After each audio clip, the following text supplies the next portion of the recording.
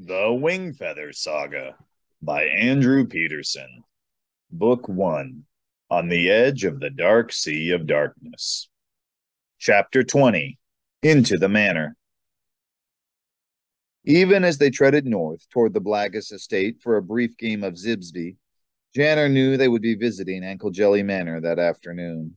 He had argued with his stubborn brother in heated whispers during their chores that morning, but it soon became clear that for Tink, fear and common sense were no match for his curiosity. They were no match for Janner's either. He had been unable to stop thinking about that mysterious warning on the map right next to the alluring X. Besides, he told himself, Tink was going with or without him. Who else would protect his little brother? So in the hot, early afternoon, the Blaggis boys won the game as usual, and Janner and Tink bade them farewell. When they were sure they weren't being watched, they struck out running through the high weeds of the old lane, around a bend, and up a hill until they were well out of sight of the estate. The lane north of the Blaggis estate was overgrown. Few had traveled it since the homesteads beyond the Blaggis family's estate had been burned and abandoned in the war.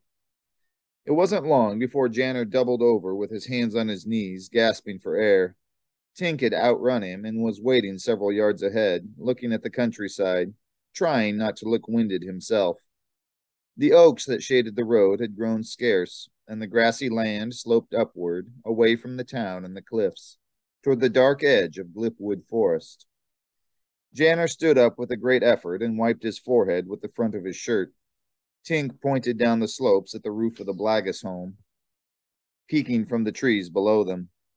Beyond was the Glipwood Township, a tiny strand of buildings in the distance. The only inn could be made out easily since it stood a story higher than the other buildings.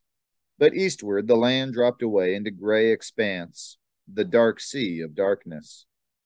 Somewhere, each brother thought to himself, at the edge of the sea, beneath the shade of those Glipwood trees, sat the Igby cottage.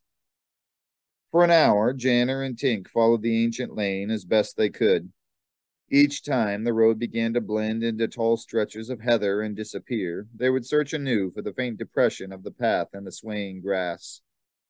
The line of the forest loomed ever closer, and soon Janner was pointing to the shape of what must be the ruined structure of Uncle Jelly Manor.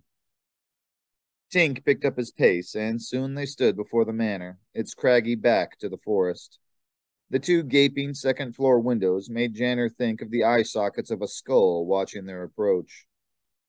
He stopped in front of a rusty iron gate that hung sad and crooked on ancient hinges. Neither brother spoke, unwilling to admit they were afraid, and wondering what foolishness had made coming here seem sensible. It was clear that the manor had once been a beautiful place. Several tall and mildewed statues of people in various poses dotted the courtyard.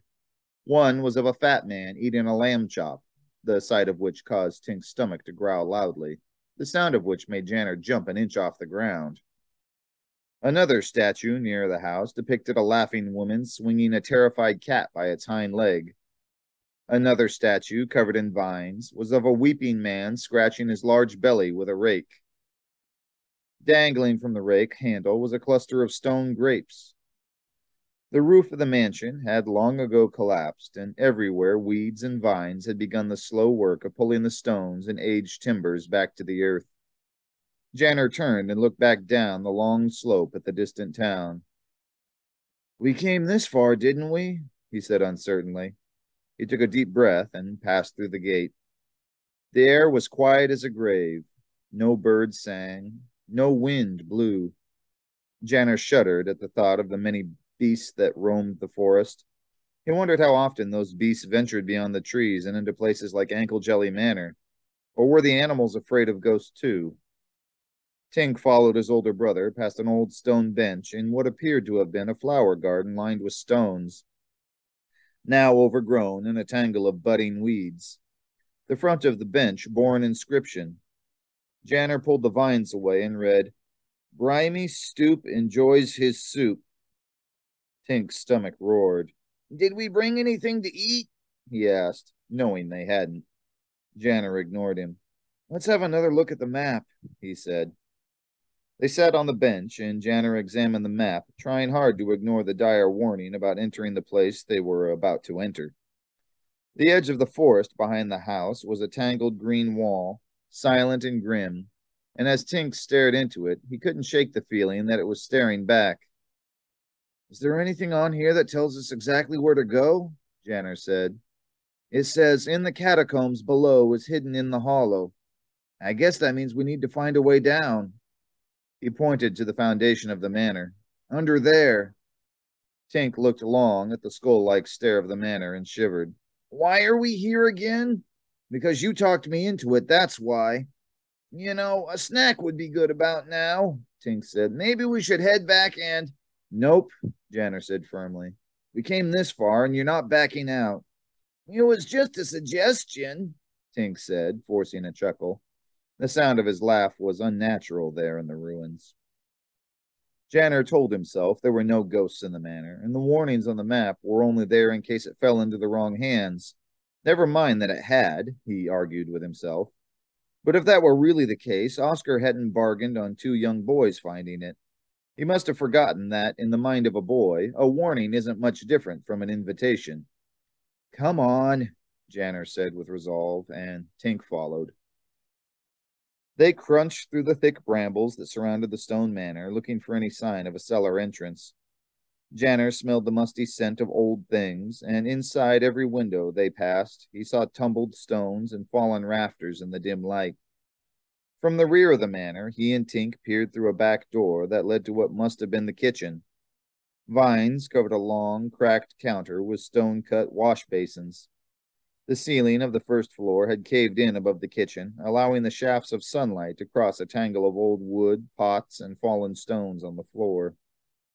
They moved on through the brush around the mansion and past a dry fountain that housed a prickly rose bush on the rear lawn.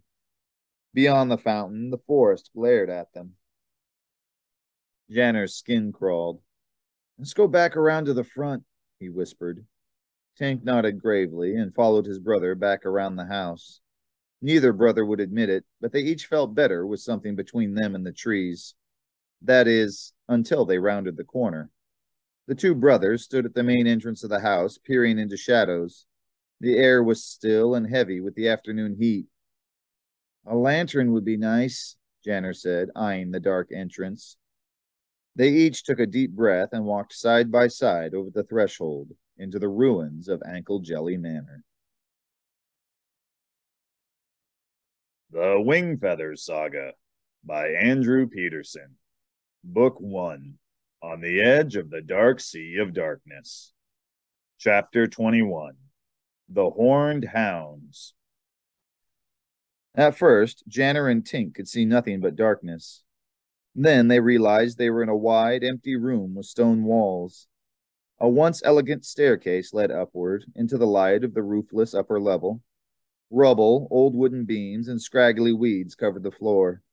Everything of value had long since been plundered, but the faded glory of the manor was apparent.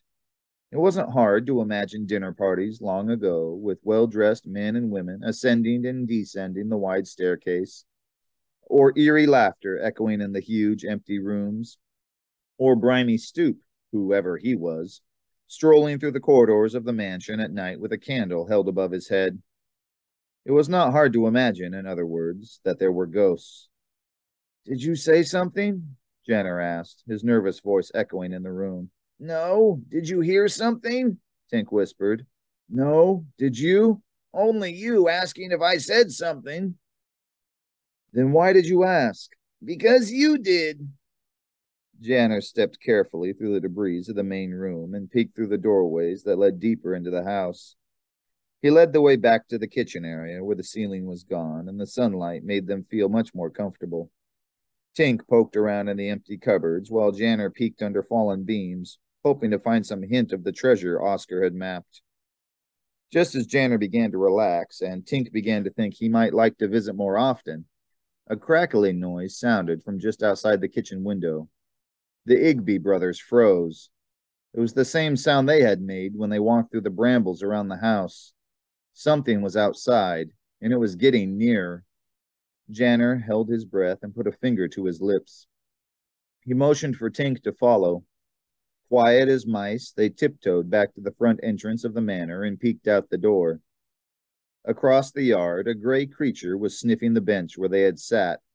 He looked exactly like a dog, except for two tusks jutting upward from its snout, and a dangerous-looking horn that crowned its head, and the fact that it stood at least as tall as Janner. A horned hound, Janner realized. Don't move, he whispered. Tink stood perfectly still, but it had been hours since he'd eaten. We really should have brought something to eat, he thought. The side of the stone bench reminded Tink of the inscription on it, which reminded him of Briny's stoop enjoying his soup, which reminded Tink that he hadn't eaten a thing since they left the cottage that day. His stomach rumbled loudly. Janner froze in horror as the hound looked directly at the boys standing just inside the house. It raised its horned head and howled a piercing, hungry howl. Then it whirled and bore straight toward them. Quick, Janner said, bolting through a doorway on their left. In the distance, an awful chorus of other howls answered the first. Janner could think of nothing to do but move farther into the manor and hope to find some place to hide from the hounds. The doorway led to a long hallway, where occasional holes in the ceiling allowed for thin shafts of sunlight. The hall was lined with doors on either side, so Janner picked one at random and pulled Tink in after him. Outside, the howls grew in volume and number. Psst, there's another door, Tink said.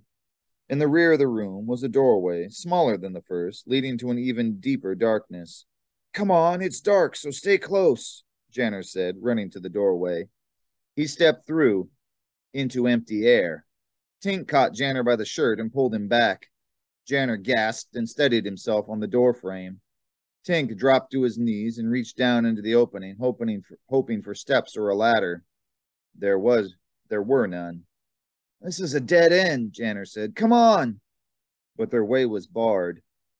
Standing in the doorway from which they had come was the dim shape of a horned hound. The only sound in the room was the creature's panting. Its hungry eyes glistened in the dark, and a low growl filled the room. The hound stepped forward, and two more of the horned beasts appeared in the doorway behind it.